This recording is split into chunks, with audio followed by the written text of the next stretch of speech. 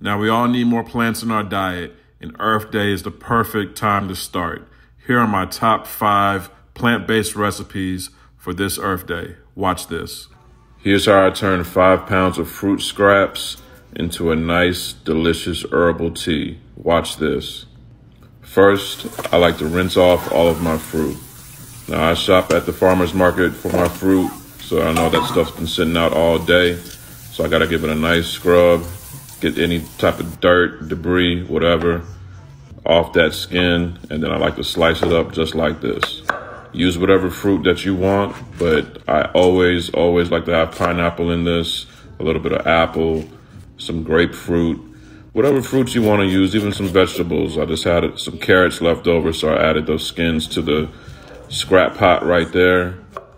You can even use the stems from your strawberries.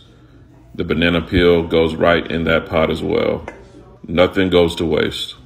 Now bring a large pot of water to a boil. Then start adding your fruit scraps right to that boiling water. Once everything gets nice and situated, you want to add something a little extra. And that's the Vital Spice Daily Blend, which is an all-natural herbal seasoning that includes black pepper, turmeric, ginger, mint, basil, and so much more.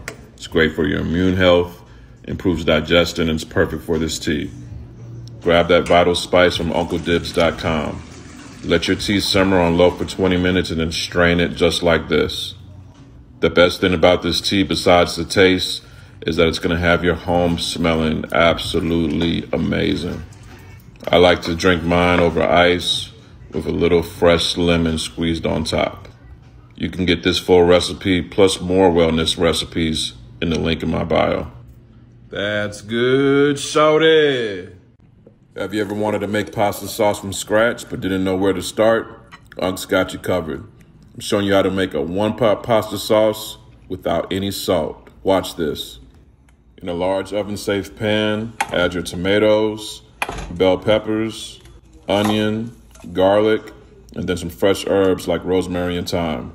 Cover all that with olive oil, and then for flavor, I'm using that BB salt-free. All the flavor you need without all the added sodium. Get it from unforgettable.com. Roast it at 320 for 40 minutes, and then this is what you get. Next, we're gonna add all those roasted veggies to a blender. Make sure you take those tomatoes off the stems. Go ahead and squeeze your garlic cloves up in there, and then take all those fresh herbs off the stem too as well. Blend everything until it's nice and smooth. Just look at those colors. Meanwhile, I got my pasta boiling on the stove. Use any pasta you want, just make sure it's al dente. Store your homemade sauce in a mason jar, or you can use it on your pasta right then and there for dinner tonight. To get this full recipe, visit the link in my bio. That's good, shorty. Nobody got time to catch the flu, so make sure you try this ginger shot smoothie before you do.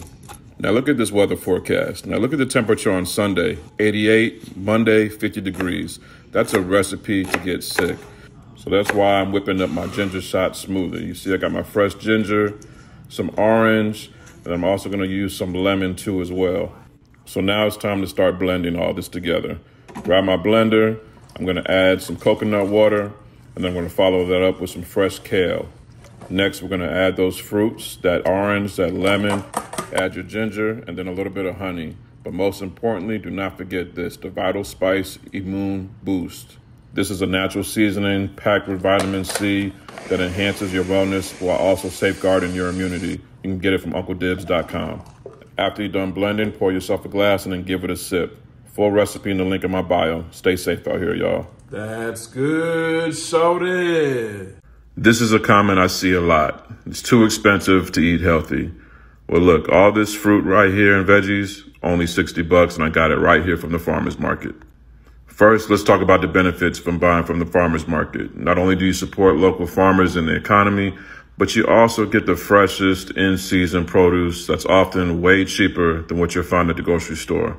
Plus, it's grown without harmful pesticides and chemicals, so you're doing your body a favor too. But here's some tips to save money at the farmer's market. First, you need to make a list. Don't go in there without a list because you'll be all wide-eyed and start buying stuff you don't need. So make a list. Next, buy produce that's in season. Seasonal produce is cheaper. It has a shorter distance to travel, so it's fresher. Also, don't be afraid to ask for a deal. A lot of the times the vendors, if they see you buying in bulk, they'll go ahead and cut you some slack, maybe take a couple dollars off, and you'll be able to save, because you can't do that at the grocery store, trust me. Also, this is a really, really good tip.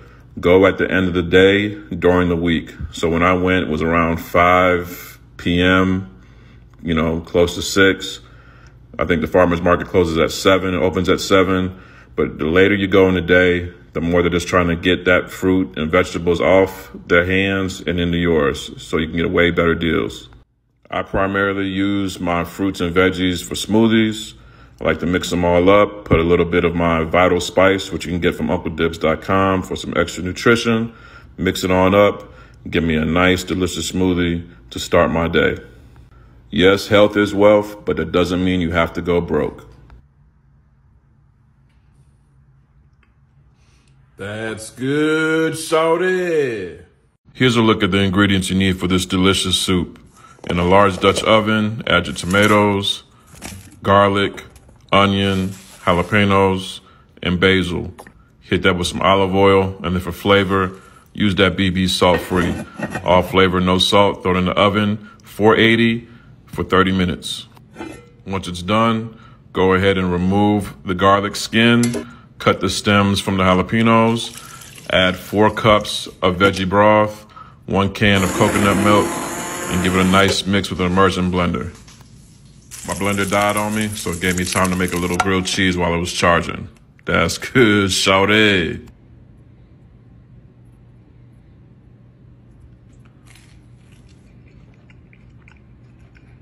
That's good, shorty.